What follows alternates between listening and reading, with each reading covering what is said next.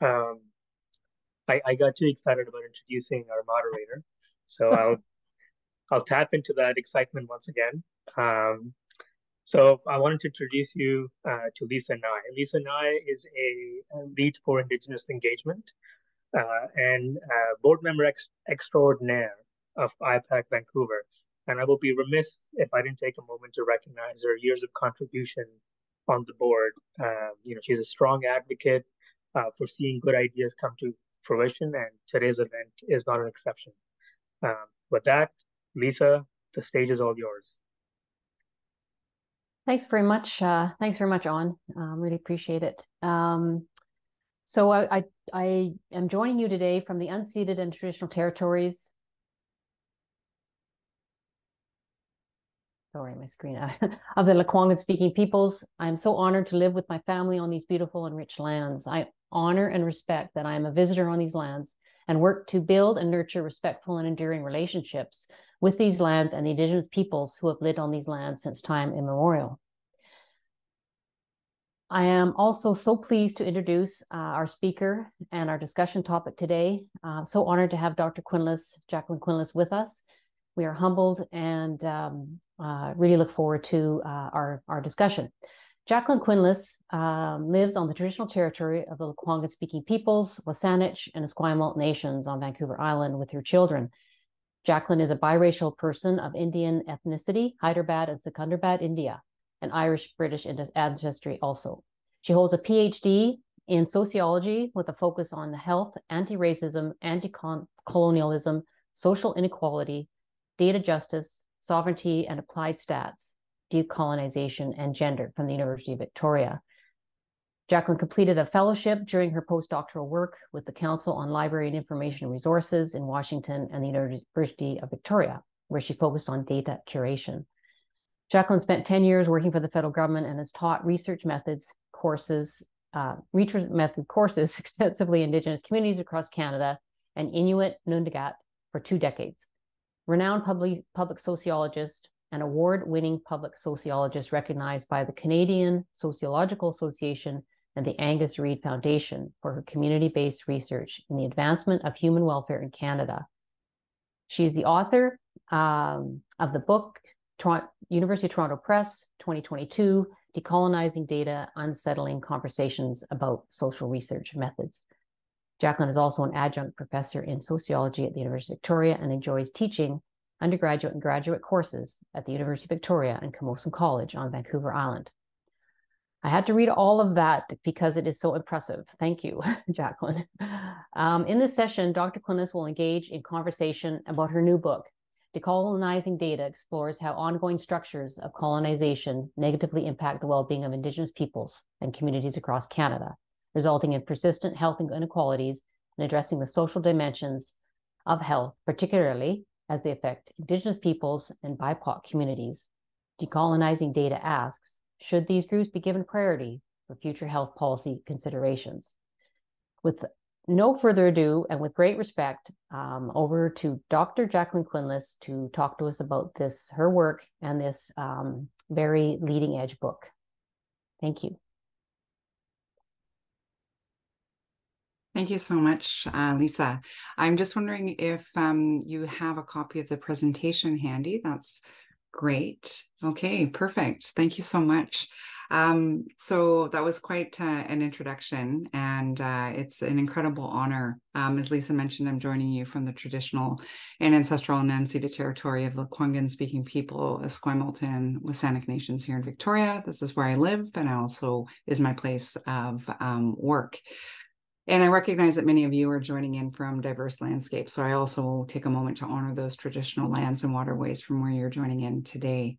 I'm really honored to be invited in this knowledge sharing and exchange with you. And I want to extend a really deep sense of appreciation and gratitude to IPAC and particularly Lisa and I and many others for reaching out and inviting me to join your conversation today. So as Lisa mentioned, I'm a second generation settler. and a settler, like many people, to Canada. And I'm a biracial person of Indian ethnicity from Hyderabad and Secunderabad, India, where my father, grandparents, and my ancestors were born and lived. And then I'm Irish and British ancestry on my mother's side.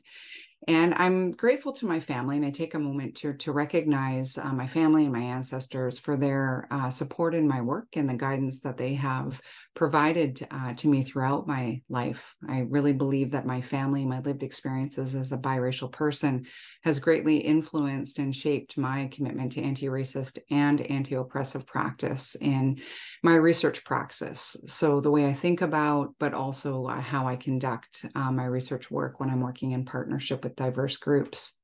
But before I get started, I would like to take a moment to also pay my acknowledgements and my respects, particularly first and foremost to Dr. Charlotte Lopi, who has been a leading Indigenous health researcher, for providing her reflections on the book in the foreword.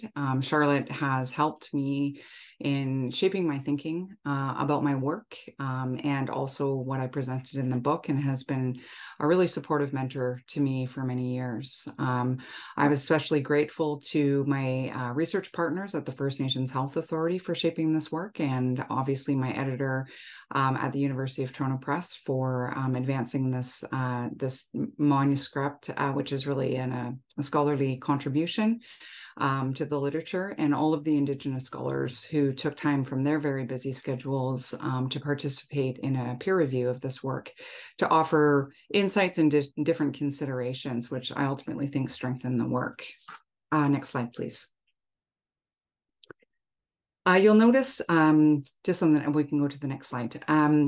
On the picture here, the background is this beautiful artwork, and that is by Métis artist Chrissy Belcourt. I'm very grateful for her for supporting this work with her artwork, which embraces its contents. It envelopes the book, and the piece is entitled Wisdom of the Universe. And Christy explains wisdom of the universe in a way that really deeply resonated with me, and I think captures what I believe this is the spirit of the book. In Christie's words, she explains that the planet already contains all of the wisdom of the universe, as do you and I. It has the ability to recover built into its DNA, and we have the ability to change what we are doing so this can happen.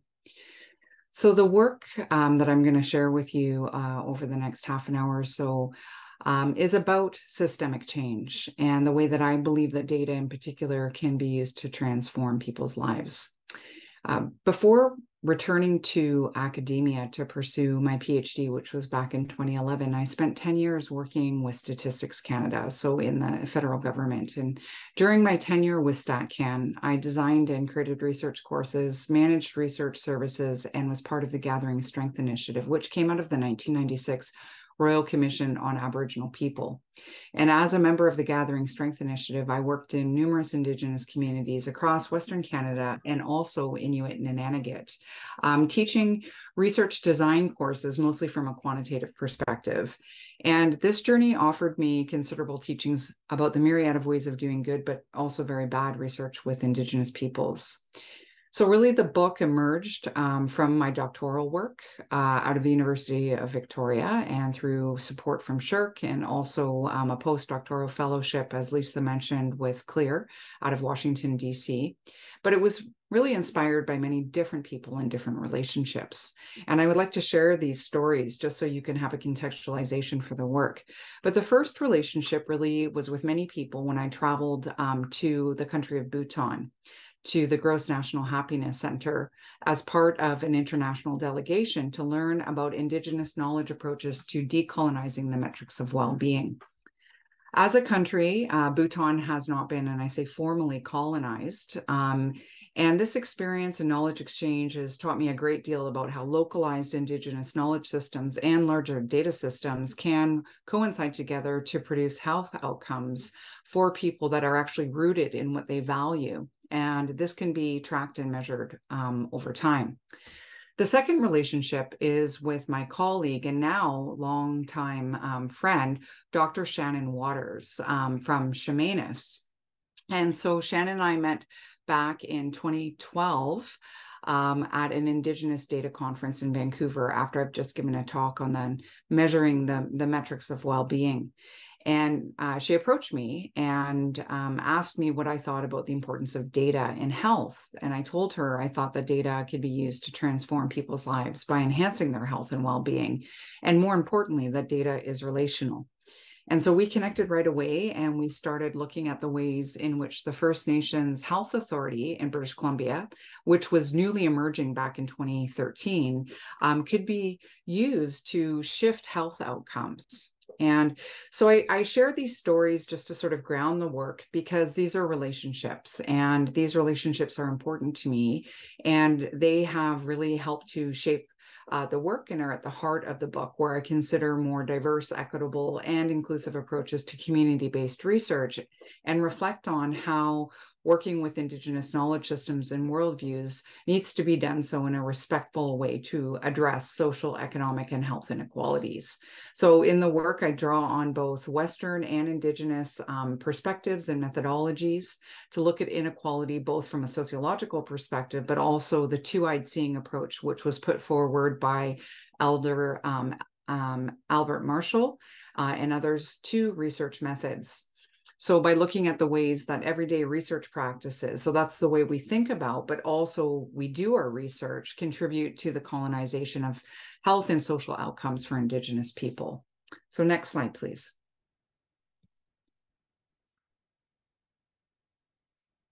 So certainly, when we think about colonization and social scientific research practices, these social scientific research practices are rooted in the disciplines to which we learn. And so those can be in social science disciplines, humanity disciplines, and also in the organizations to which we work. And so Canada does have a colonial history that continues to have a devastating impact on Indigenous peoples and communities, and has influenced Indigenous peoples' efforts to shape and determine their well-being. Data gathering practices in particular, so the way that we actually come to our realizations and our information, have in fact created systemic and institutional forms of racism, inequality, among many other harms. And so it continues to dominate through a process of capitalist accumulation by dispossession, which I outline in the book through social capital analysis. Next slide, please. So one of the things that I want to sort of illuminate, and I talk a lot about in the book, is, when we think about well-being, we recognize that well-being or health and wellness means different things to different people at different times. So how is health and well-being measured in general, and more specifically for Indigenous people? And what I do in this slide is just provide a bit of an overview or a snapshot of how historically indicators of well-being have been tracked and measured over time. And a few things that I'd like to point out in this slide for you to take away is that prior to 1970, gross domestic product was generally considered a valid proxy for average income, and wellness was regarded solely in terms of economic growth. After the 1970s, as you'll see, there were many social and cultural composite measures of well-being that were developed and available for use at national and at international levels. By the 1990s, the United Nations Development Program made a major contribution to the development of composite indicators with the introduction of the HDI, or Human Development Index. And today we have the Gross National Happiness Movement coming from Bhutan. And in Canada, we look at well-being primarily through the Community Wellbeing Index, and more recently through the First Nations perspective on health and wellness. The thing to note about this is that it's well documented in the literature that well-being is no longer viewed as a matter of socioeconomic drivers. And I think we can all, agree to that, such as education and income, but is further extended to subjective interpretations of well-being anchored at individual and community levels that include sociocultural factors, really that influence people and communities over the life course. Next slide, please. So just a few points to note about the CWB, because it's still actively used. It was designed in 2004 by researchers and my colleagues at Indigenous Services Canada, and is used really by the Government of Canada and many other organizations, so academic institutions, provincial governments, nonprofits, and a variety of other sort of institutions across Canada. and it continues to dominate the policy arena. It dominates the policy arena by accounting for levels of well-being for Indigenous and also non-Indigenous communities. So the values of the Community Wellbeing Index are derived from four main wellness dimensions, as you see here. So that includes income, education, housing, and labor force activity. And this is all based in census of population data.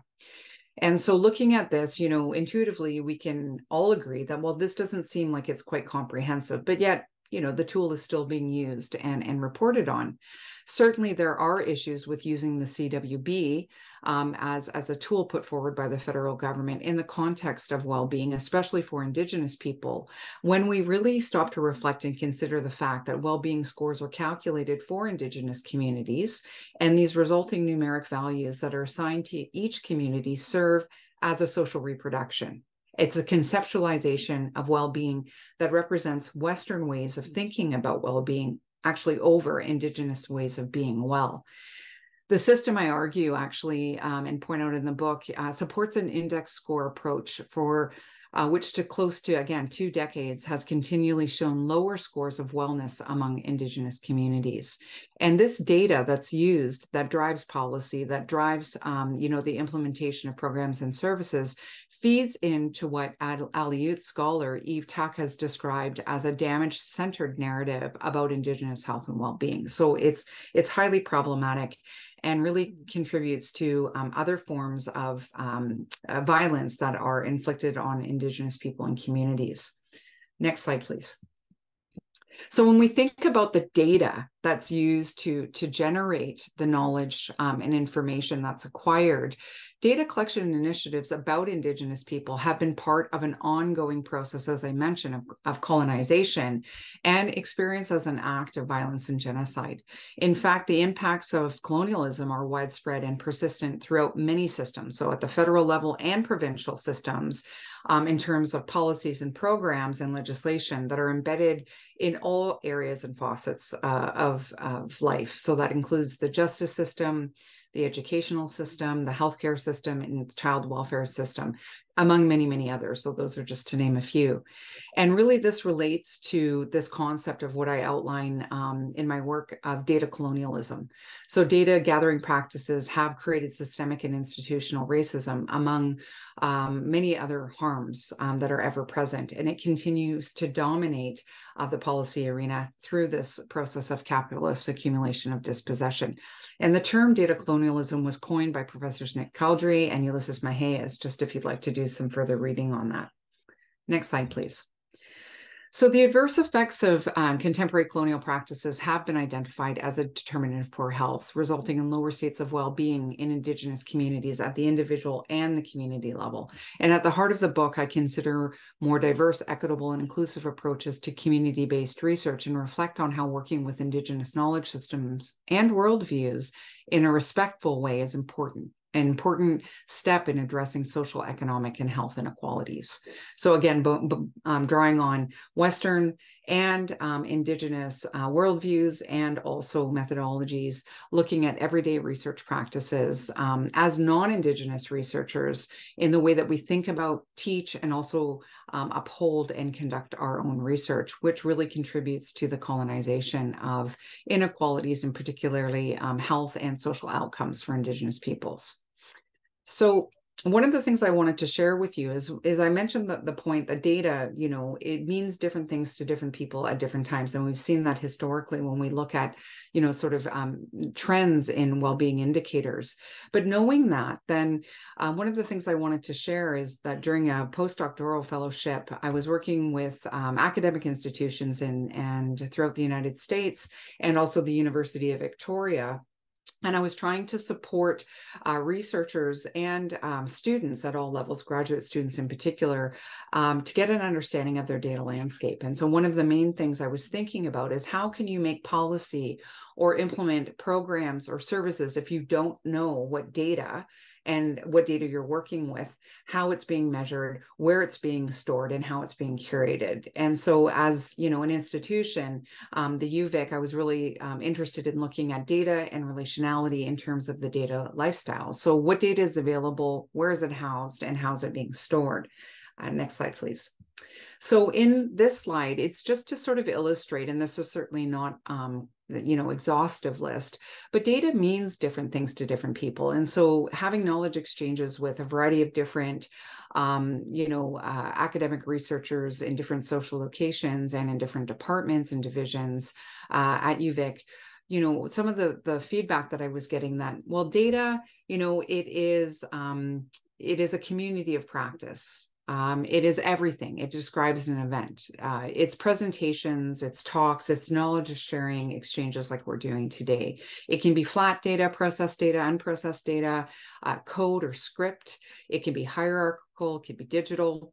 It can be represented in articles, books, websites, blogs, posts. It can be a continuum over time. It's the way that we see the world. It's the lens or a worldview to which we apply in our community of practice and the information that we're gathering. And it can be represented numerically in plots and graphs and parameters, in tables, figures, maps, stories, songs, in a variety of different ways. So the whole point of this is that data is diverse, and there's a lot of different ways in which data can be managed and stored. So when we talk about the decolonization of data, it's not just, surveys and statistics and numbers and graphs. Next slide, please. So just to put in the context, and I really like situating this back in the words of people who are sort of describing this information. So speaking from, researchers in a variety of different disciplines, and this certainly can be applied in government as well in different departments, but in the humanities, someone said, well, data is a manila folder in a filing cabinet. That's our data. And certainly that's, part of my experience with data too. I still have file folders and information that I've been keeping for, a decade or 2 decades. Someone in the humanities also described that it's what we're creating in terms of image files. We're creating PDFs, we're creating XML, we're creating websites, etc. All of these forms of knowledge are data.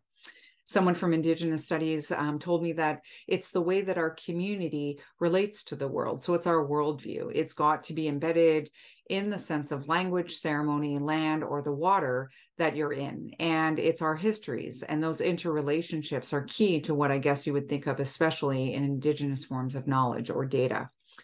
Someone from the sciences explained it this way to me. It's unprocessed data. It's processed data, images, continuous live data coming in through on time, body composition over time. And then someone from the fine arts said it's everything: knowledge, information, stories, gossip, rumors, songs.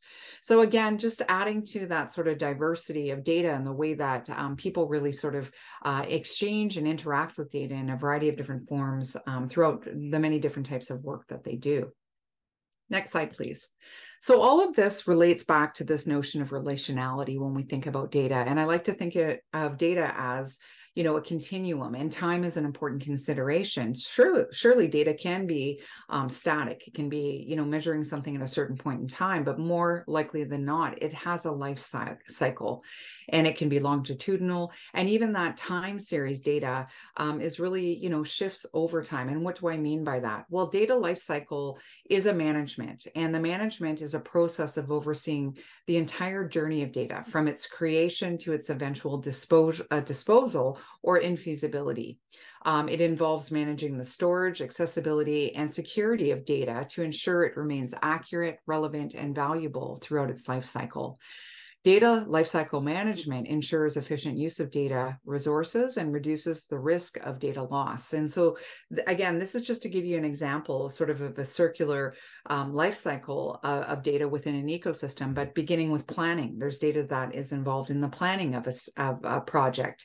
It can be involved in the gathering, the processing of that information, the analysis of and interpretation of that information, how it's stored and preserved, how you mobilize that knowledge through sharing in a variety of different formats, and then it can be reused or repurposed and have a value add.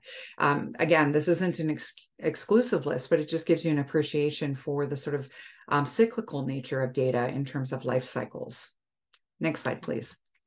And so when I talk about this life cycle, management is an important part of that. So if you're new to the world of data governance and data management, I know all of this information can be a bit overwhelming. Over the past 2 decades or so, Indigenous communities and governments have been shifting the power balance around access to data about their citizens, about their community members, and the methods used to research and gather this data. And so, being quite candid about, research in general, the term research and data have painful connotations for many Indigenous peoples in Canada. And there are numerous examples throughout history of unethical, exploitive, and otherwise harmful research studies performed by settlers on Indigenous people and communities and lands. So when an Indigenous government or community takes control over the data collected about their people, they gain power to determine the story. Again, going back to what Eve Tuck was saying about generating that narrative that can be used to support efforts towards self-determination and sovereignty. And so data management includes a lot of activities involved with the managing of data effectively. And it could be, stages around acquiring data, processing it, reporting on that data, implementing and maintaining technology. So there's also an element of software curation that's linked to data curation, describing data. So what's the documentation of that information? What's the metadata? What are the universes and languages used to describe that? And how do you manage data quality in terms of storage and protecting information, and then also in the mobilization or sharing of that knowledge? Next slide, please. So as I mentioned, data curation is an important key component within management, and that pertains to an active and ongoing management process that involves the curation of that knowledge. So creating, sharing, and preserving of the data. So creating is the collecting and taking care of research data. Sharing is revealing the data's potential across domains. So that could include indexing, cataloging, archive. Where are those stored? Who has access to it? Who has control over this information? And how is this knowledge sustained or preserved? So promoting the reuse and new combinations of data over time. Next slide, please. So when I think about decolonizing data, how then, as non-Indigenous practitioners and scholars and activists, can we support Indigenous data governance and management? Well, the process of decolonization is important when it comes to understanding Indigenous social and health outcomes in the context of policy considerations. And by this, I mean engaging in a process that involves centering Indigenous knowledge systems and community voices to produce determinants of health and well-being that are anchored in Indigenous worldviews. And so from my perspective, the decolonization of research within the social sciences and the institutions to which we are embedded and processes that we are tied to is about relational allyship, partnership, honoring Indigenous ethical protocols, holding space for Indigenous resurgence and indigenization, and really challenging the power structures that uphold these different systems to which we are working and tied to. In decolonizing my own research praxis, I've reflected about the power structures that define and uphold my thoughts and practices, and that's what I engage in this work. And I explain how research design practices really need to be culturally responsive, which means that researchers and practitioners and community of practices like we have today need to work in partnership and take direction from Indigenous peoples, communities, and or organizations as they move forward with their research, and to also think deeply about the extent to which theories, tools, processes that we learn, that we perpetuate, are being applied and contributing to either intentional or unintentional forms of colonial harm going forward.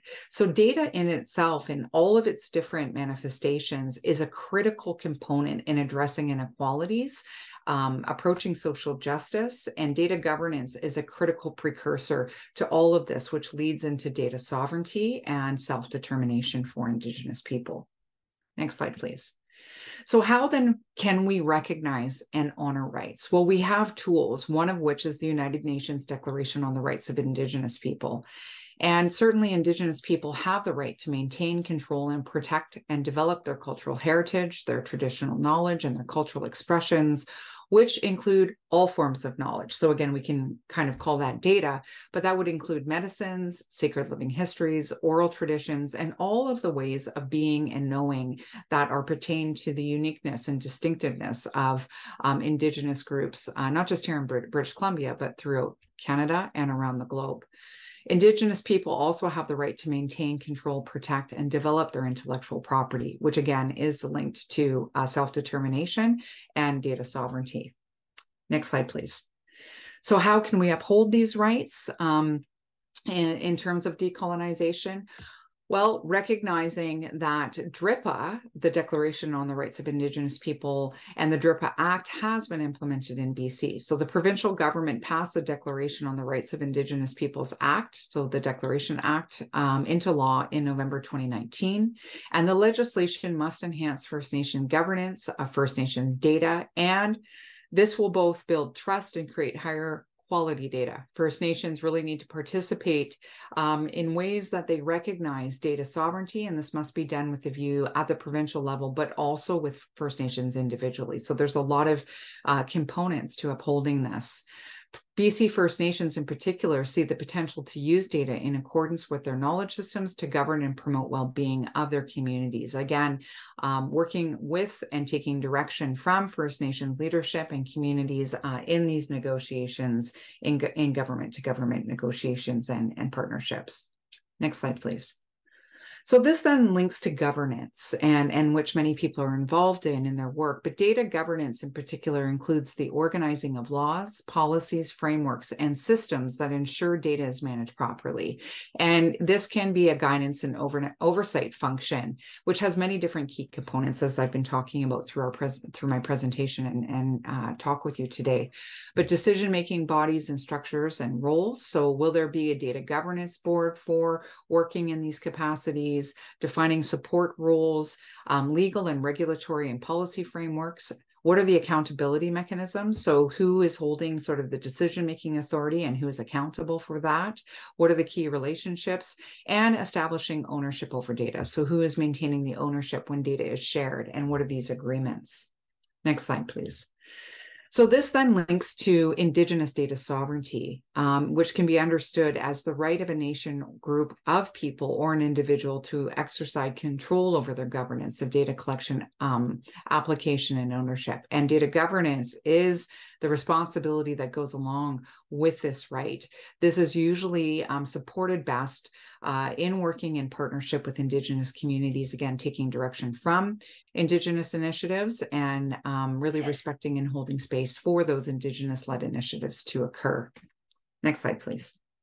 So this just summarizes in a sort of a picture some of the things that I was describing, and I know that many people like to see things visually, but really if we think about governance of data, that links into data rebuilding, and then data for governance can then be used for nation building. And all of this is interconnected in a way that really supports Indigenous data sovereignty and is linked to self-determination. So the decolonization of data in all of the different ways that I've shared with you is really critical when thinking about how this applies in future social policy and health considerations. Next slide, please.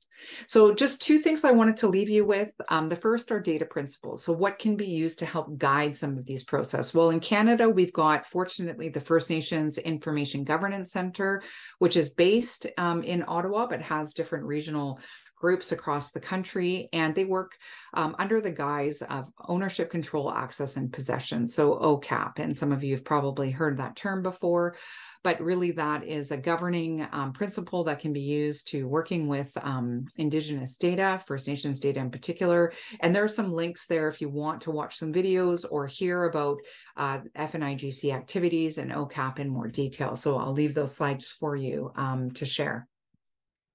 The other is two other principles I wanted to mention. The first are the FAIR principles, and the next are the CARE principles. So these are also tools that can be used in ethical ways of working in good ways and in partnership with Indigenous people, communities, and organizations. The first are FAIR principles, which means data needs to be findable, needs to be accessible, interoperable between different machines and different softwares, and reusable.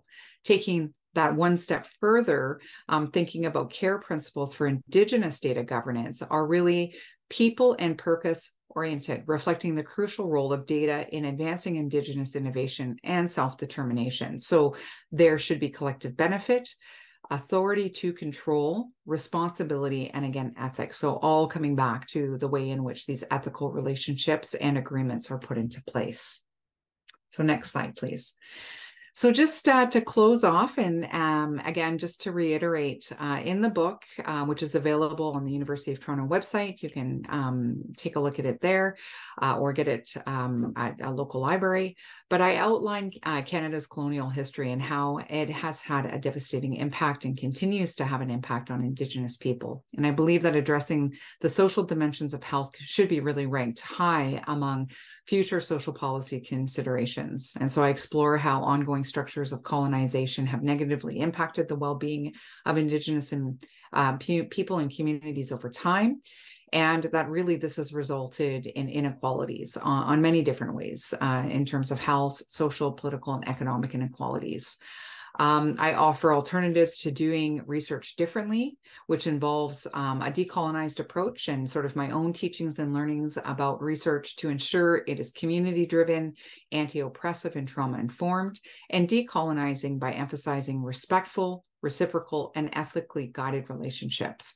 And so explaining how research design practices really need to be rooted in community value systems, be culturally responsive, and working in partnership with Indigenous peoples, communities, and organizations as you move forward in your research. And thinking about, you know, the tools to which you uphold in your work from your disciplines of where you've had your post-secondary training, really the theories, tools, and processes can really contribute in unintended ways and also intended ways to ongoing forms of colonial harm. So thinking about data as a critical way to addressing inequalities and data governance as a critical precursor to data sovereignty. So I'll close off there and I'll turn it back over to Lisa and others if you have any comments or questions. Thank you. Thank you so much, Dr. Quinless, for sharing your research, your perspectives, and your knowledge. Your work is so enlightening. I think it gives us all some ideas and more knowledge and understanding about how we can look at research and undertake it in different ways, in variety of ways, and in respectful and culturally appropriate and trauma informed. And recognizing, I think it's interesting the way you laid out as well, and in your research, that data, you know, we see data in a certain way, but I think it's all encompassing and as we learned from you, a very broad term. So thank you very much. And now we would like to open up the session for questions. As Melanie put in the chat earlier, please type your questions into the chat, and we will go through those. Thank you. Thank you. Maybe I'll start with a question. All right. I have a question. So as an ally and a non-Indigenous person, what are some ways that I could start to decolonize my research work within my own work and my professional practice? Any thoughts on that? That's a really important question and a good starting place. So thank you for that, Lisa. And I think that, you know, a big part of our own sort of role in decolonization is thinking about where we're at. So I would say sort of really reflecting on your own identity, your own social location, and recognizing that a part of that heavy lifting and the work should be your responsibility. So I would start with some tools to really look at introductory ways of decolonizing your thinking, your own practice. And so one of the places that I start that was very helpful for me on my journey is Linda Smith's book, Dr. Smith, Decolonizing Methodology. So it gave me a lot of sort of self-reflective and critical questions to think about some of these issues as I was, you know, looking at what I was being taught, what I was sharing in the social reproduction of knowledge, and what is my role to show up and how am I showing up in a good way so that I'm not expecting, you know, my Indigenous colleagues, friends, and family members to do the work for me. So I think that's a really important preliminary place to start. Yeah. Which is, you know, and remembering that decolonization isn't an endpoint. It is a journey. And I'm still learning humbly as I work it with humility in different contexts and with different folks. Absolutely. Thank you. Thanks, Jacqueline. Any other questions?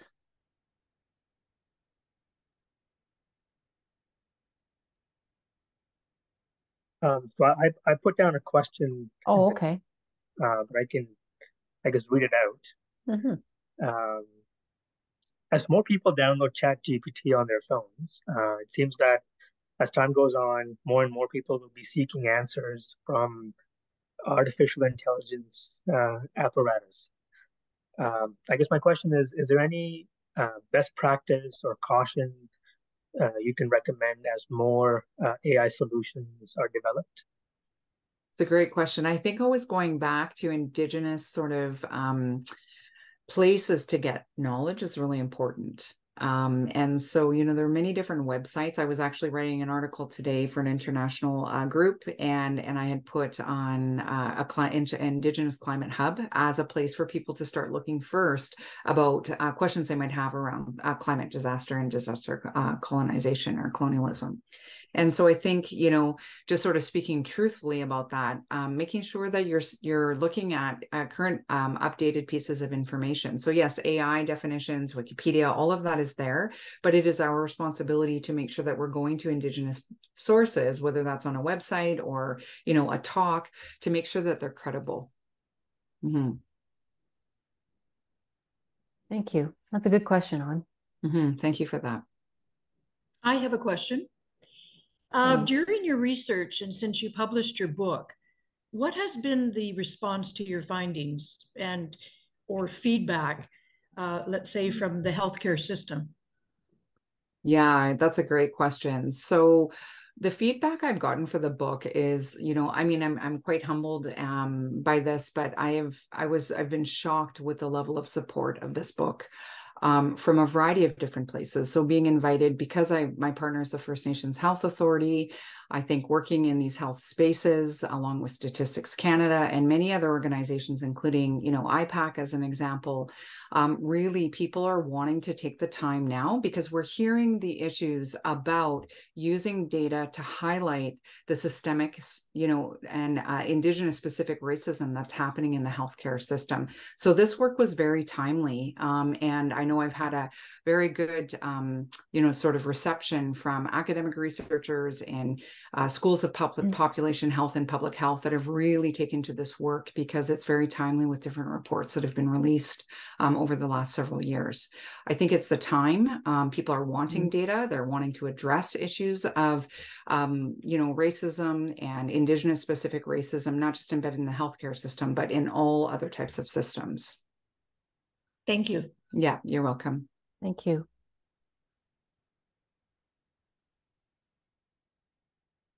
I have another question. Mm-hmm. In supporting effective evidence-based policy development, how do individuals, how do individuals working in government systems or other organizations identify the colonized practices that are occurring with respect to data gathering, data curation that are occurring in their systems? How do these become known? Some of it is intuitive, but any thoughts on that? Yeah, it's a great question.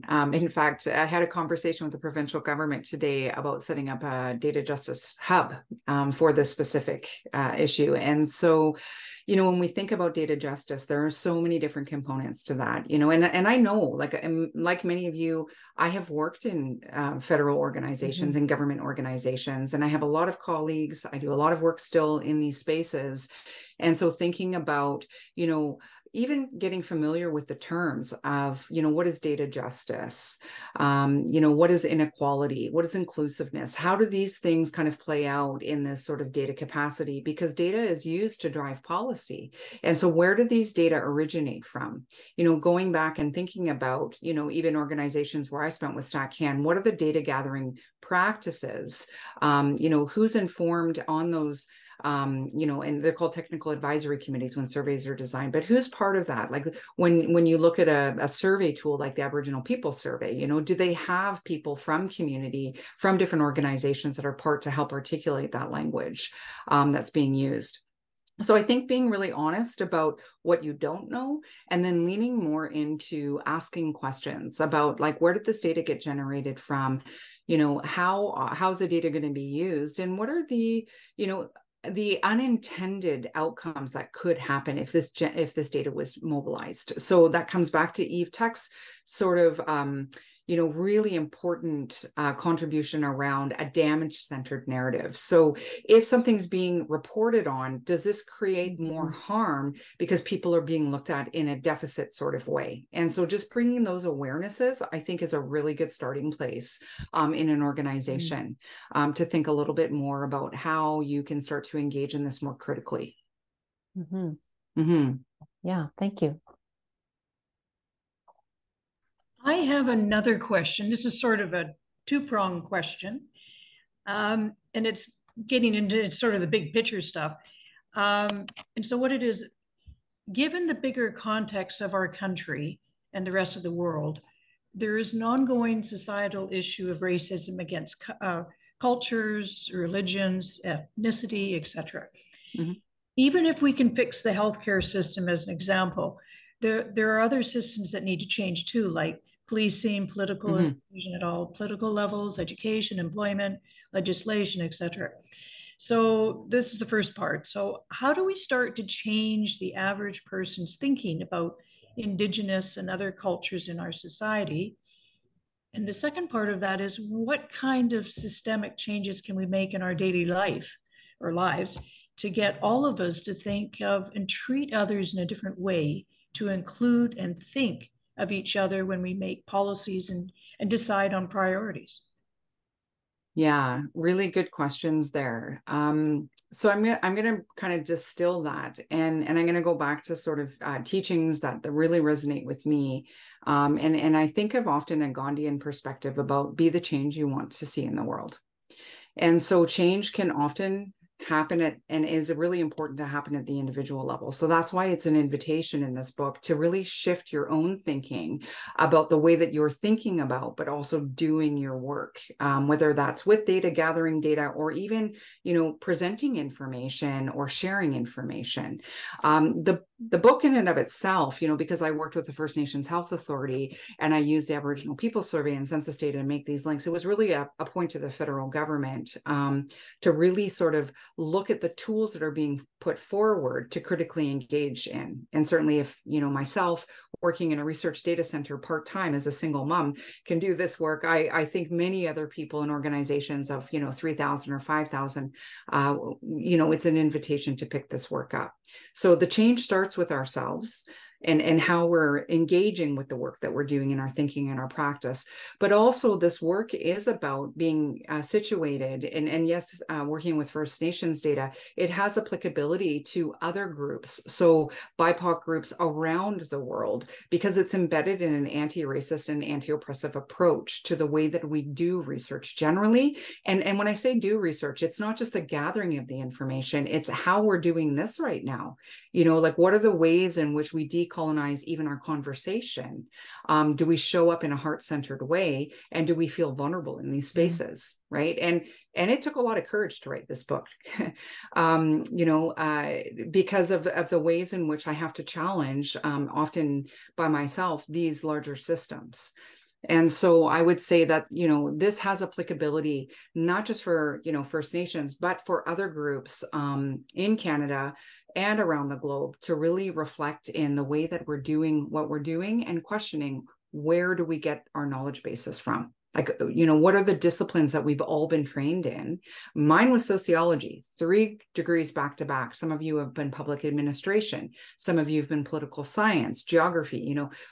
Start thinking about, well, where does this knowledge come from? And does it resonate with you? Because I can be quite candid. And I know my discipline really well inside out in the methods. A lot of those things that were taught to me do not resonate with my worldview. Okay.